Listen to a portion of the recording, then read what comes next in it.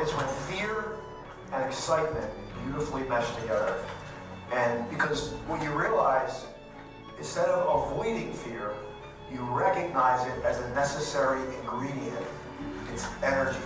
And the energy that arises in the body, your job is to transmute it into clean burning fuel and not into a destructive power. And the only way to do that is through the power of pure presence.